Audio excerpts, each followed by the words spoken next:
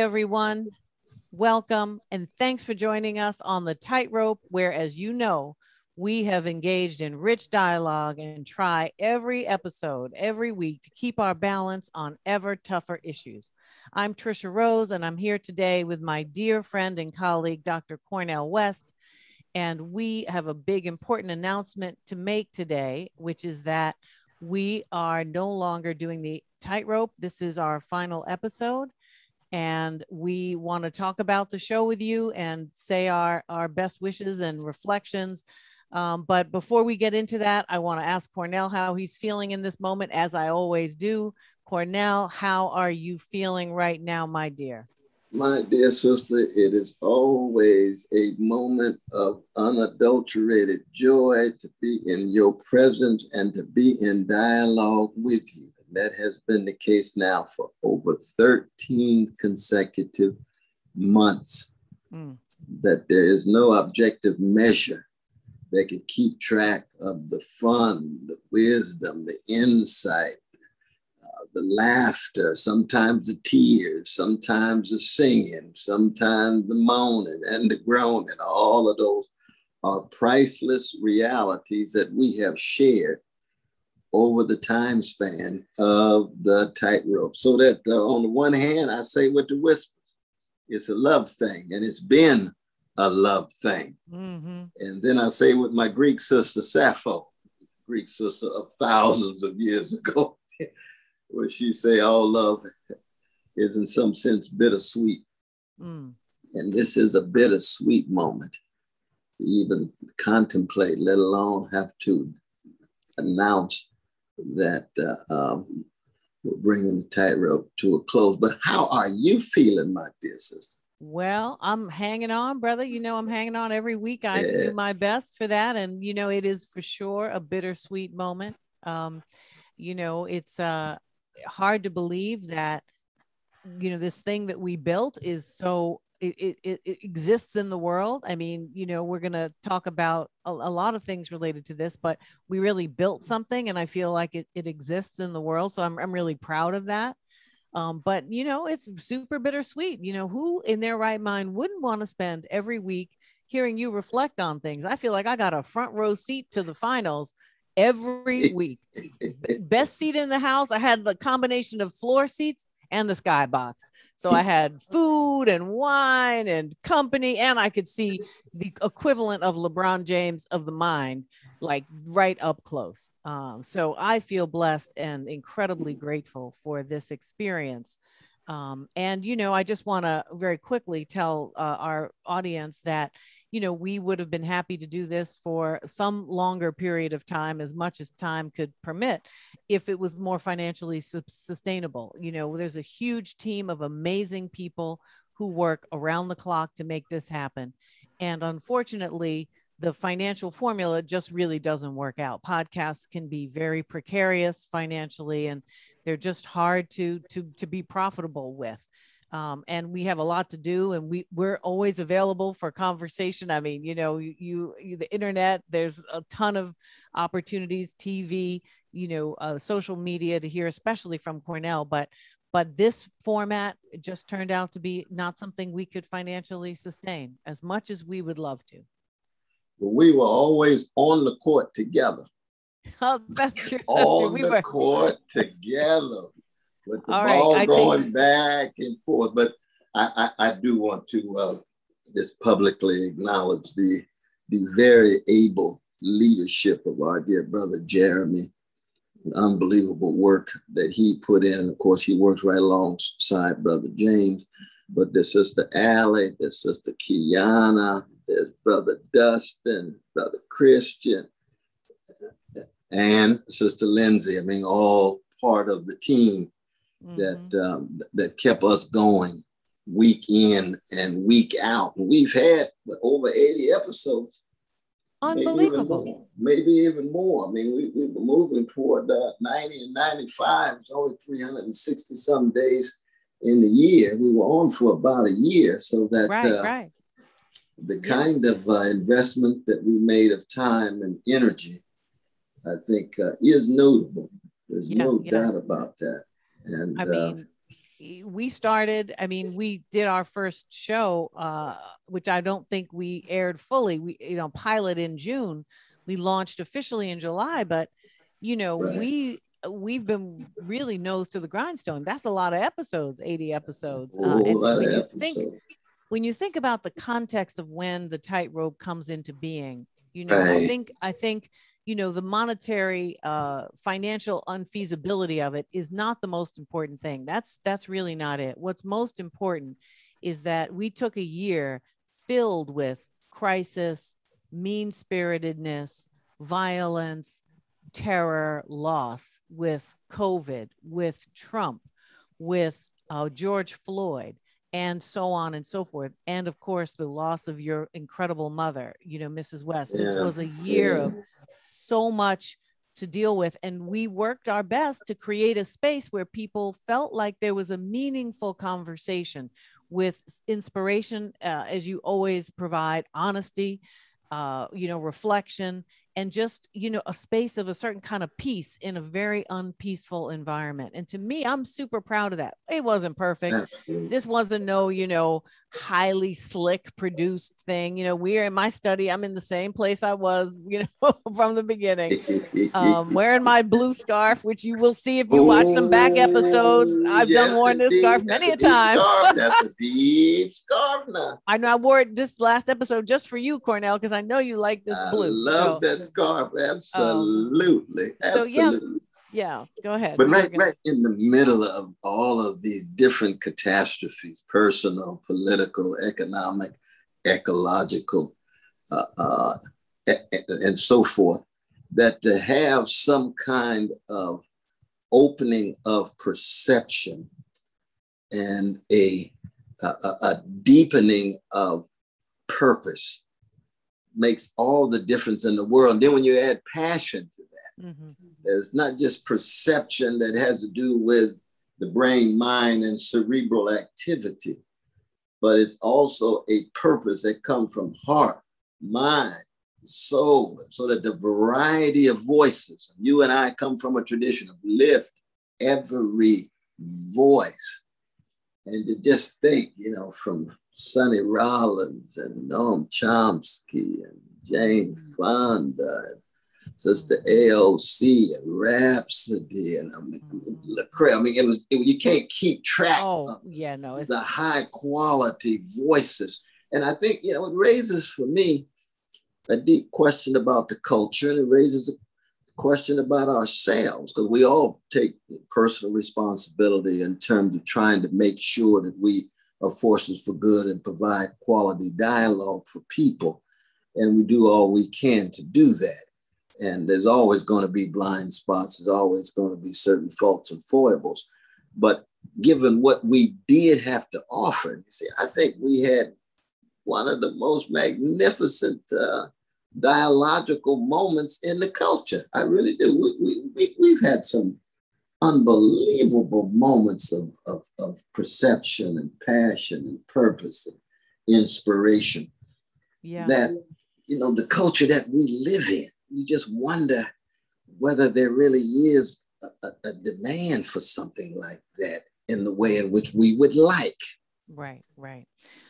Well, I mean, is that fair? You think? Yeah, I think it's fair. I think, look, it's almost impossible to figure out if there is such a demand, because there's so much coming at people that is about immediate gratification and, the sugar, salt, grease diet of ideas, right? Where it's just the most intense experience rather than a more reflective backdrop. And I think there's no question that it does signal a possibility that certain kinds of conversations are harder to have in this moment, even though our base of audience has been incredibly interested, excited, and high and quality loyal community and listeners and followers and so forth. Right. So, I mean, the question is the size. And was that about being unable, a lack of awareness? Was it the fact that we were sort of not only a Socratic style of communication, but also a longer, more natural conversation? It's not scripted and it's not edited to the point of you know, of sort of highlights only, because there's so much now in terms of media narrative that's really about highlights. The whole thing is a highlight, right? It's like a whole conversation is only a highlight reel, but we didn't really do that. And I think that, you know, hey, I'm proud of what we did, but I think it made it harder for people to find us in the way that people get found in mass media today. No, it's true. It's true. Yeah. Because I think one of the ironies is that I was talking to a sister who I grew up with, the great neighborhood of Glen Elder, which is the magnificent ghetto, the ghetto fabulous spot on the chocolate side of Sacramento alongside Oak Park and Del Paso Heights. And she's a magnificent sister. Her name is Judy Walker. She's one of the visionary leaders to emerge out of Sacramento. She's the first Black woman to be president of the National Association of Realtors. And she's grounded right there in Sacramento. And she was talking about how magnificent your lecture was. I think you spoke to them, was it about a month ago, maybe? Yeah, maybe two. Yeah, about 6 weeks ago. About 6 weeks ago. And she was saying there were just hundreds and hundreds and hundreds of people there. And I could think of even, you know, times that I let people get hundreds of people, but the question became, how do you translate that group into a sustaining community that's broad enough and expansive enough that can sustain a show like the Tightrope? See, that was one of the questions that we were forever wrestling with as a group. Right. No, I think that is the fundamental question. And, you know, at the same time, there are many, many moments, and I would love to invite you to name some of them, because I know you're going to have great examples of this, where people do something in one moment, and it's not until many months, many years later, sometimes long after they've passed on from this earth, that we appreciate what they did, right? So it's very possible that this podcast could go into the dustbins of history as a failed exercise of two, intellectuals and academics, or it could be that it will have a life much longer and more meaningful to someone else beyond the amazing audience that we have right now. Who knows? That's but true. But I do think, That's just true. to your point about what we offered, there were so many moments, Cornel, when you asked people a question about who they were as humans in the world because of the environment and the people around them who've loved them. You didn't ask them, so what's your policy position? So what's argument did you have on page 97, right? None of this. It really began almost every episode with a grounding of sort of who this person was as a broad human being. AOC interview is a great example of this, where you brought out more in her public sense of connection to her father and her family and her traditions in Puerto Rico than any interview whatsoever that I've seen with her. And so I'm very proud of the setting that was created, right? The environment that was created, because there are many people who we spoke to who've been on other people's podcasts and TV shows and documentaries. And I don't think the depths of what we heard came through. Same thing with Jane Fonda. Right. Absolutely. And you did that. You did that with Sister Jane Fonda and Brother Fauci. Right. Brother Fauci. That's right. Brother Dr. Anthony Fauci. He must have had 400 interviews in the last year, 3-4 months. And he opened up about his Jesuit education. He opened up about being a high school student and wrestling with the God question and becoming a humanist and what have you, in a very powerful and eloquent way. Right. Very much so. And you asked Noam Chomsky about, who influenced him, who gave him, that sort of bedrock foundation on which to stand. And his answer was a whole host of unknown people, not, famous people, not people who were generations ahead and that he aspired to be like them, but all the everyday people, I think, as you might call it, right? That go into making us who we are, right? Not just our parents, but teachers and nannies and babysitters and cousins and uncles and ministers and just aunts and uncles and cousins who aren't really cousins. Right. That's right. That's right. You know, no, that was one of the few moments when we really could see Brother Noam not just smiling and grinning, but even laughing and going back to that rich Jewish tradition in Philadelphia, shaping and molding him in the neighborhood, summer camps, and how he's tried to be true to the best of those values that he learned in that Jewish context that has made him such a universalist, such an internationalist, and certainly, the greatest public intellectual of our time. Right. No, I know. I hadn't seen him feel so, intimately reflective, I don't think ever. And, many people, absolutely, he shares a lot, and he's incredibly insightful in other settings. But there's something that I think the world that got created in the tightrope, and maybe the timing as well, and the circumstances. But it was also a lot of fun. There was also a lot of, there was a lot of, a lot of joking genius, around. Our dear genius Bootsy just took off. Oh my, he was, brother, him and the one, the two of you had us all laughing. Oh, Lord. Yeah. And I must say though, the dialogues with just you and I on Prince and Purple Rain, dialogues on the virtues, love, oof, good God Almighty. Integrity. Integrity. Did you see Brother Skip Gates's note about that though? Yeah. It set Brother Skip on fire. Your words about love, virtue, and so. I really appreciate that we've gotten such good feedback from people who we both respect and admire and work with, and I think in terms of there are a number of people who really appreciate what this show has brought. And I think we should be happy and proud about that, even if it ends a little earlier than some might want. Certainly wasn't my expectation, to have to shut it down at this point. But, you got to take what you can take. But I mean, I know we've been on the court together. I got to go back to my basketball metaphor. So hold on a second. I mean, for sure we were on the court together, but Cornel, I mean, I just want to say, it's hard to imagine, given how much people hold you in high esteem. Of course, you got haters. We all got haters. You have a few more than most of us. But that said, that notwithstanding, and some of them in very high places. Yes. You picked some very power. Right. You didn't just have some haters who were out on the corner somewhere. And they covered all colors. They do. Lord, yeah. But I just want to say, for someone who is, has such people estimate you highly, I still think my experience has been that you're actually still underestimated, which is kind of hard to believe. But, your capacity to, it's such a subtle way that you're able to get right at what's underneath whatever we're ostensibly talking about, and have a whole infrastructure beneath it that it not only illuminates what we're talking about, but gives you something incredibly strong to stand on, intellectually, socially, personally. There were so many weeks when we were wondering, what should somebody do? How should we act? Right. And, how should we respond?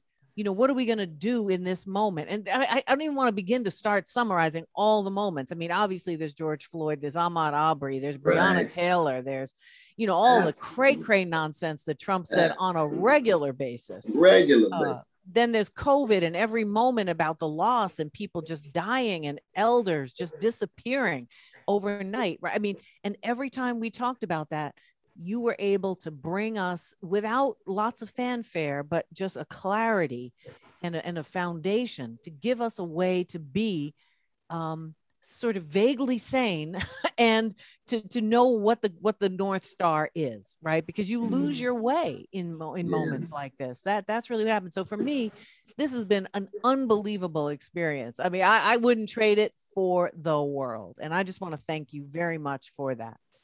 No, I thank you. And I say right back at you, I would say exactly the same thing in terms of dialogues that we've had, dialogues of spirit, heart, mind, constituting community, not just here on the screen, but spilling over, not just in the United States, but all around the world. I think the important thing, is to remind ourselves of such a bittersweet moment that I think of somebody like Ben Webster, played some of the most sweet melodies ever to come out of the saxophone.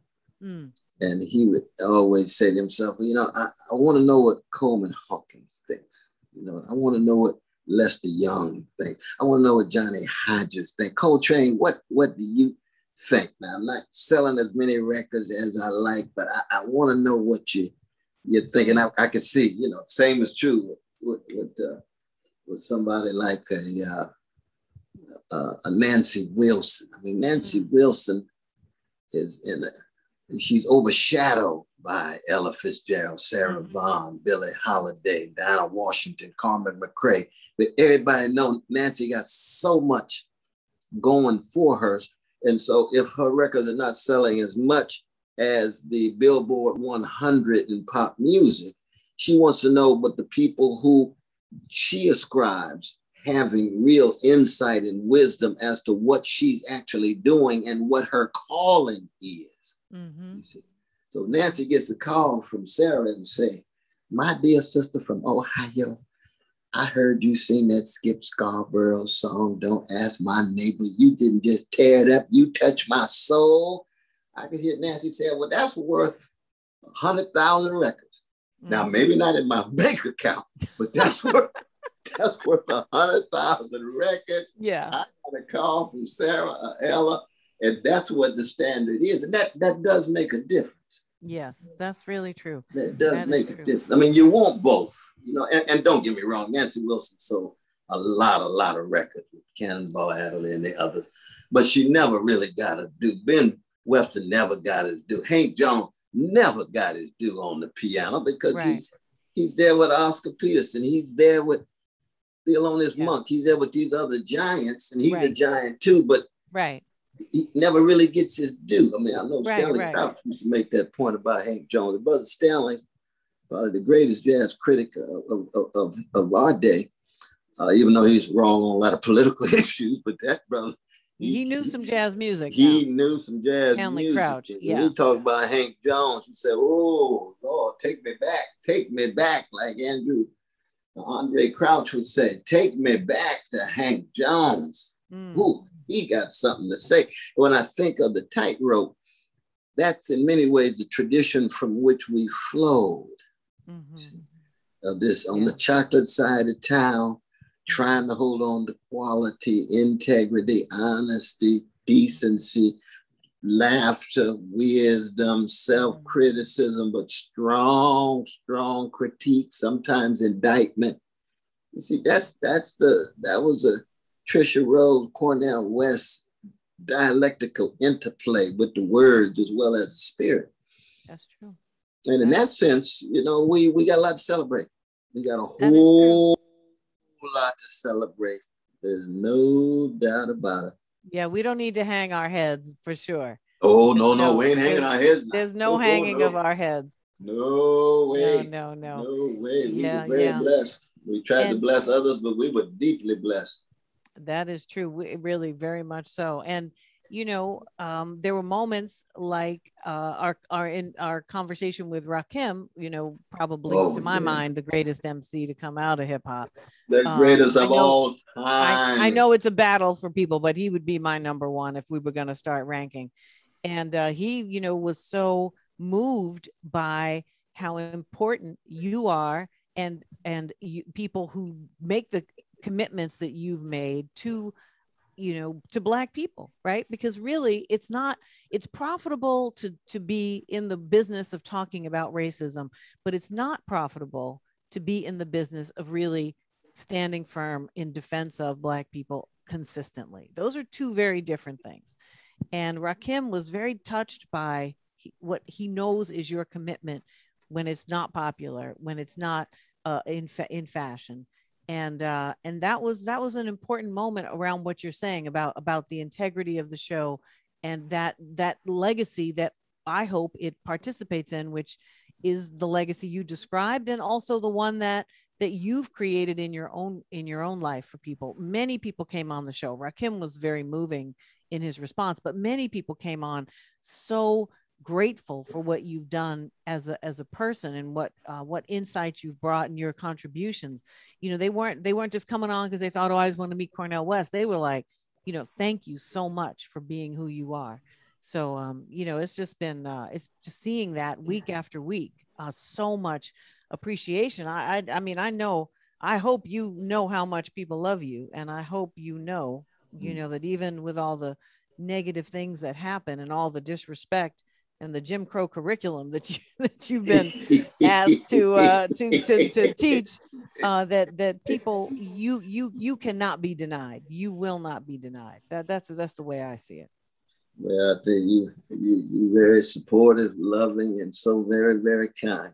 Because I would say the exact thing about you, not just with the Tightrope show, but your scholarship, your work, your teaching, your shaping of the young folk. But I also wonder, in a moment in which, with the collapse of Jim Crow as a system of legal terrorism, that we got the new Jim Crow with the mass incarceration, especially for Black, poor, and working class people, with the prison system. Then we got mass incorporation for the Black middle classes. You see? That's a nice one there, Corn. You see what I mean? Yeah. So that you got, so that the shadow of the legalized terrorism of the old Jim Crow, once we broke the back of that, and they began to assassinate so many of our freedom fighters and incarcerate so many of our freedom fighters. And then with the mass incarceration, and Elizabeth Hinton and the others have made this point, Sister Naomi at Princeton as well, that it comes out of both the Democratic Party and the Republican Party together, that you actually got this new Jim Crow, so that this unbelievably vicious and barbaric system of incarcerating Black and poor and working people, this disproportionately affected everybody, but disproportionately Black and brown. But then for the Black middle classes, the incorporation, the absorption into the mainstream. And so you and I, we tried to hold on to our voices and lift our voices the way the Johnson brothers taught us in the Negro National Anthem, and say, well, there is some progress in the mass incorporation because we're getting access to unprecedented opportunities. But if our voices are no longer tied to those who are being incarcerated or those who are being thoroughly dehumanized in a variety of different ways, on the economic front, with the grotesque wealth inequality, with the dilapidated housing, with the indecent access to health care, or no access to health care too often, no access to high quality education, drugs and the guns flowing like I don't know what, the king and gang access to a grocery store with quality food, then what happens to those voices in the decadent moment in which we find ourselves? This is a real issue. So much of the moment of incorporation, including in higher education, higher education, corporate America, is that the radical change that people want is to bring their full selves to work, or to be treated with good equal opportunities for upward mobility inside of a given place. Now, don't get me wrong. If you're going to be in the place, you might as well climb the ladder. But you have to ask yourself some basic questions. This is why I think your integrity is so important, because you stay right on this. There's no getting around it. If you're going to stand next to you, people got to know what they're about to hear, which is, what are you trying to be incorporated into? What are you asking to be elevated in relation to? Right? And is this going to be your success at the expense? Your success at the expense of everybody else? And then, basically use your new platform of incorporation and status to justify the system because you're all right.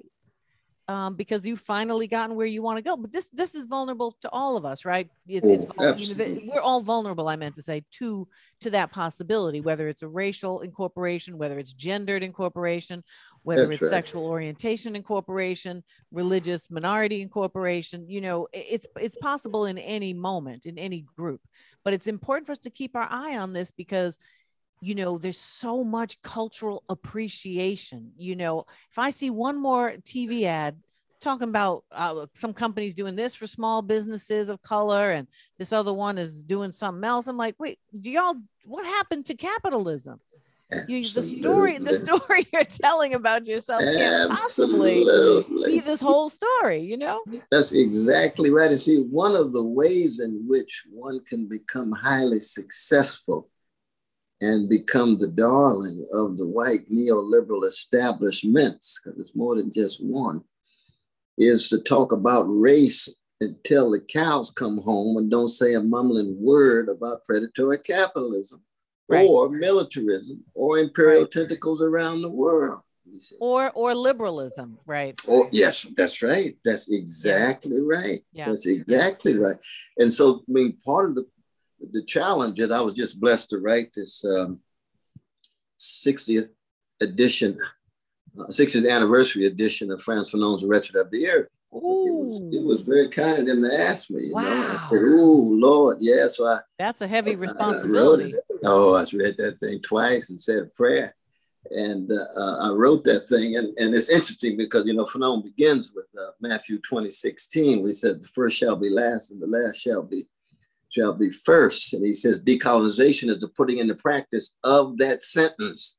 Now that's a secular, agnostic, or really atheistic Marxist laying out, in a metaphorical way, the wretched of the earth. And the question becomes, how do we ensure we never become indifferent to them? Right. And one of the points I make in this introduction is that there's been such a massive neglect and pervasive betrayal of poor and working people by their own elites, be it national, racial, gender, what have you, see. So that you look at the American elites and the massive betrayal of poor and working people. Black elites, and this is where it gets very, very, very delicate. You see, the Black upper middle class, the Black elite turning their backs on a Black poor and Black working class plight and predicament, so that it's an afterthought. It becomes something symbolic. It becomes something that's tertiary, but it never puts Black poor and working people at the center of the wretched of the earth, at the center of their at the center of their visions. We're seeing it in South Africa right now. You can see what's going on. You see it in Haiti right now. You see it in the United States. And so the question becomes, how do we engage in honest critiques, if not indictments, of the worst of our bourgeoisies, the narcissism and careerism and opportunism that has become just thoroughly hegemonic among so many Black upper middle class folk. That's so true.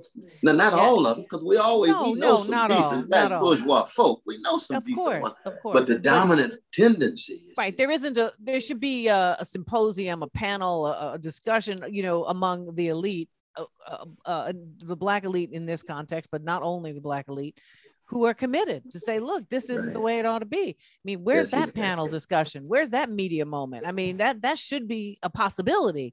And I don't see it. I didn't hear anybody, holding that event anytime soon. That's been one of the drumbeats that we've talked about.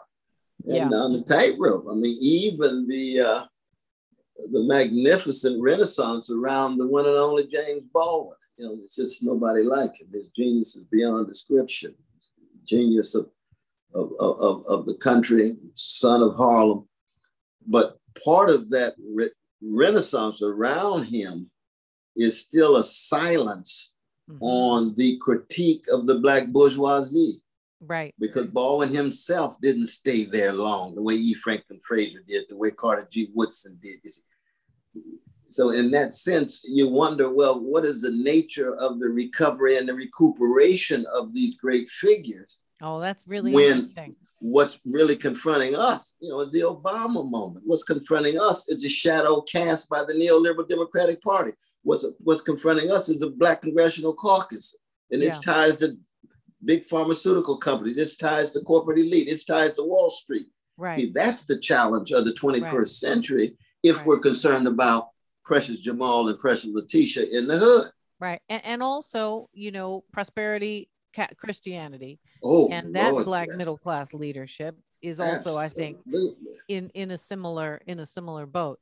I hadn't thought of this Baldwin, Renaissance in this way. This is really, I'm going to have to really think about that.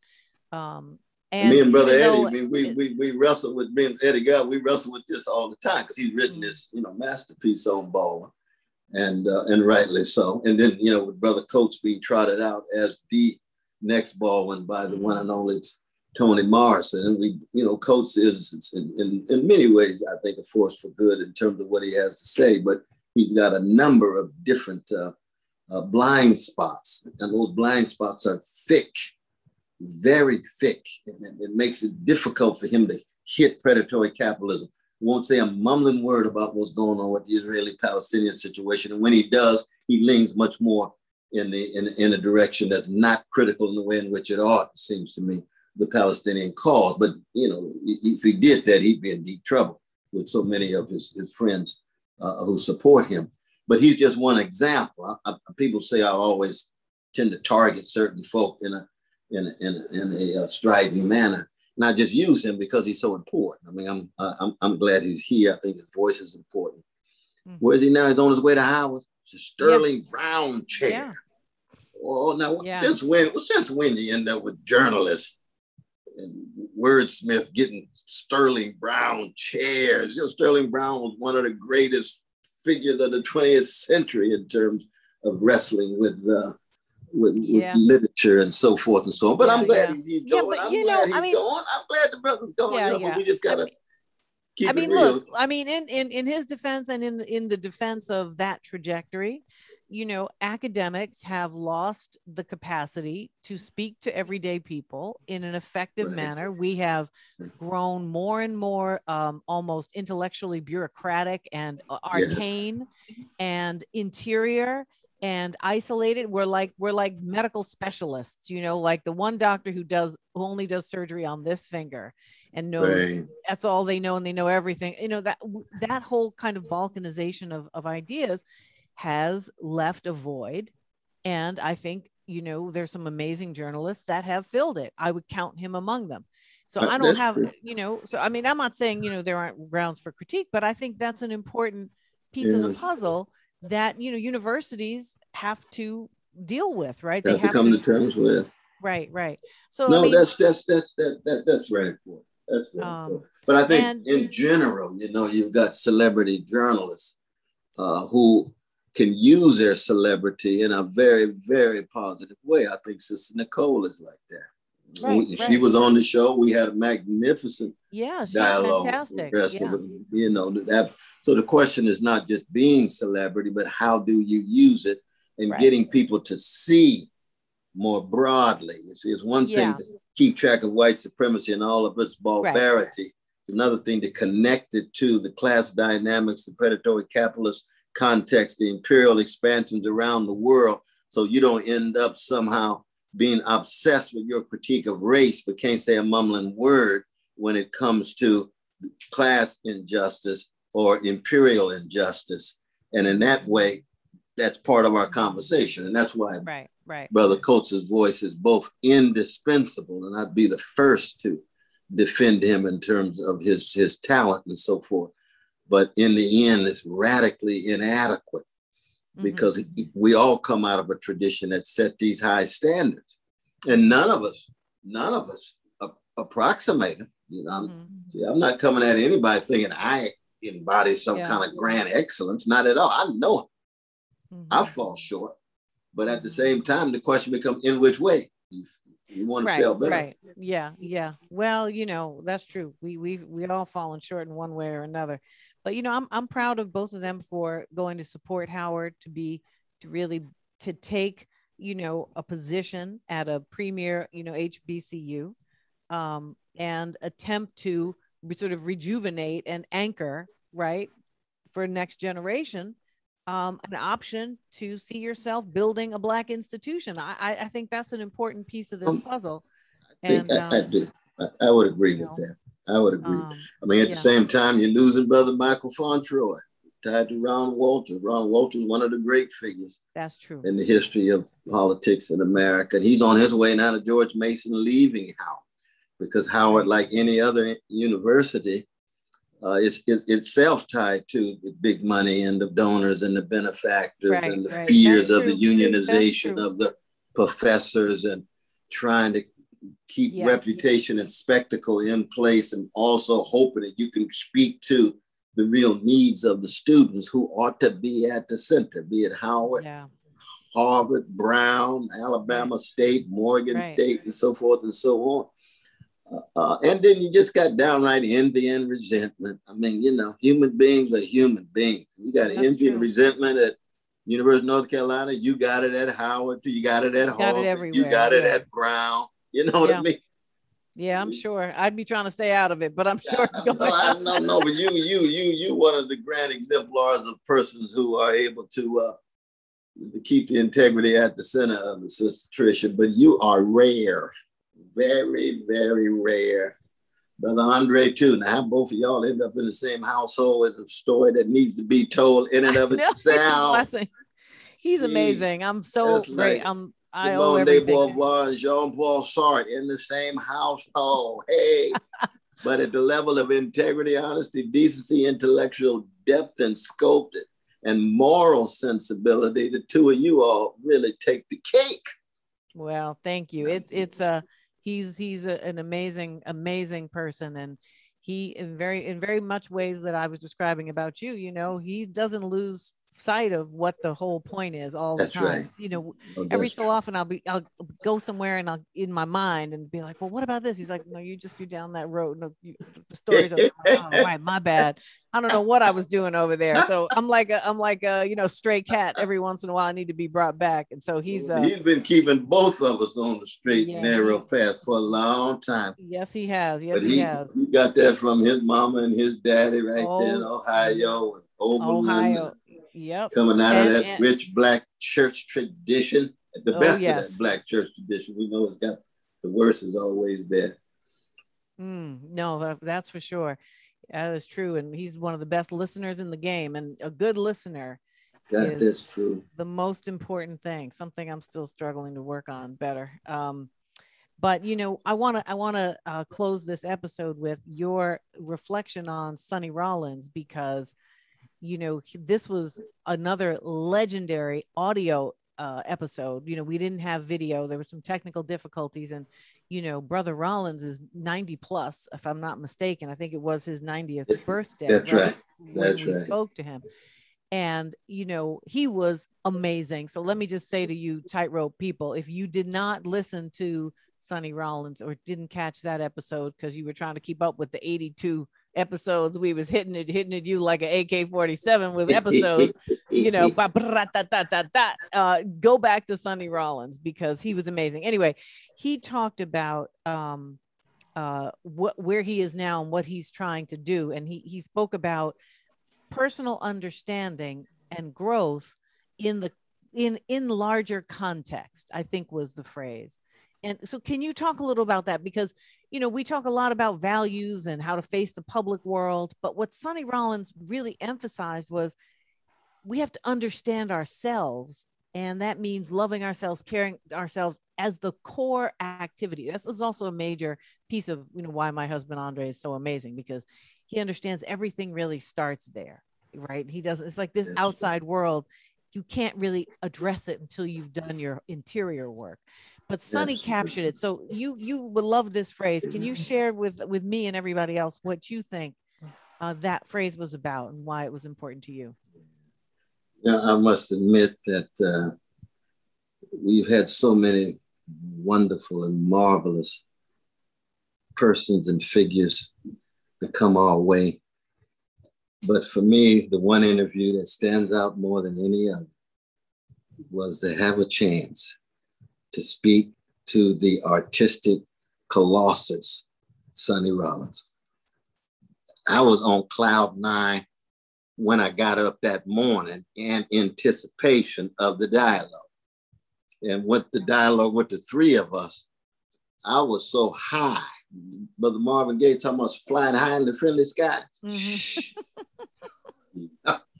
I was so far beyond my brothers and sisters on heroin and crack and speed and other things, just in dialogue with Sonny Rollins.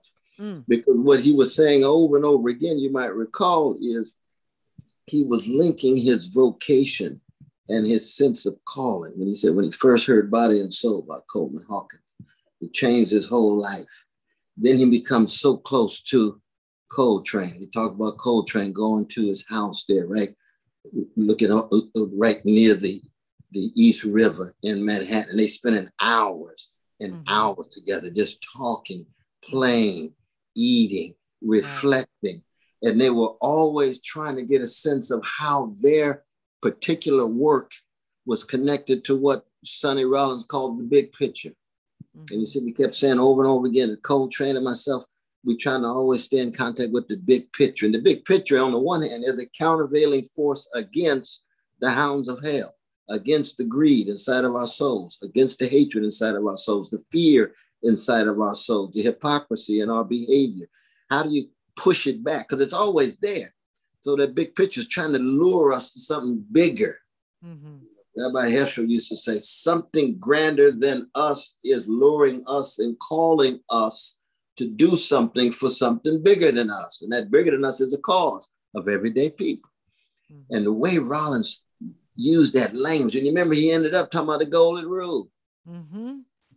He ended up talking about the golden rule. You know, it was as if, you know, he was enacting Lauren, the great character of Octavia Butler's grand Parable of the Sower of 1993, with that syndrome of hyper empathy, hypersensitivity, genuine compassion and love of those catching hell in catastrophic circumstances. Now, Octavia Butler, that genius from Northwest Pasadena, she was talking about the wretched of the earth.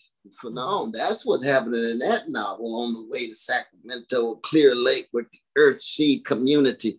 And what Sonny Rollins was talking about was, hey, me and Train, we were trying to plant some seeds here too, because we had actually seen seeds sprout from Charlie Parker. We'd seen it sprout from Mary Lou Williams. We'd seen it sprout from Monk. We'd seen it sprout from Sarah Vaughan. And we want to be in on that earth seed activity.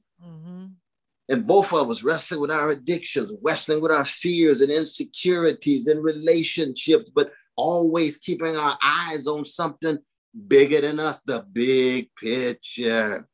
And here he was 90 years old. And he's telling us over and over again, yes, cultivate yourself and soul, but also agitate to cut against all forms of mediocrity, cut against all forms of mendacity, cut against all forms of cowardliness, no matter what form it takes, no matter who or what color the persons are who enact it. That's Sonny Rollins. And he does it in such a humble way. Yep. It was amazing. It was something. I'm glad that we got that in the historical archives. Yes. You know what I mean? Right. I mean, the market culture is not running down to track down Sonny Rollins as much as they should be, you know. So this is a lot of people who have so much insight and have figured so much out, and who understand what has happened, where we've come from, and, you know where we should be going and not going. And unfortunately, we don't invite them enough to the table to hear what's going on. But that was a high mark. It was a high mark. But we heard the same thing in Rhapsody. Younger generation. We did. Tracy Ellis Ross talked a lot about personal interior understanding. She's really very committed to that as part of her own practice.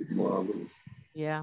So I know there's so many others that we are forgetting that were also high moments, but Well, we need a whole episode to talk about 82 episodes, so we can't even begin. We need a special episode just to recount the names, let alone talk about them all. Oh, so that's so true. That we don't want to torture people with that. But this was just a real blessing. Very true.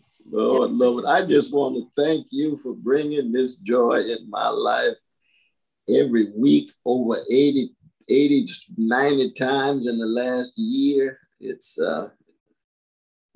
something that I'll take to the grave with me. But the beautiful thing is, I'll see you and Brother Andre a zillion more times before the grave gobbles any of us. Oh yes, indeed. We're going to celebrate in person as soon as possible. The pandemic's about to pandemic's about to be hopefully enough of a thing in the past that we can celebrate together in person and have a tightrope, an in-person reunion of the tightrope. Absolutely. Absolutely. Well, I, just filled with gratitude. Thank you, Cornel. And thank you, everybody who's been part of the tightrope for us, with us on Twitter, on Patreon, on YouTube, on Instagram, on all the places that the amazing people who produce this show made sure we were found, because certainly I wasn't responsible for that.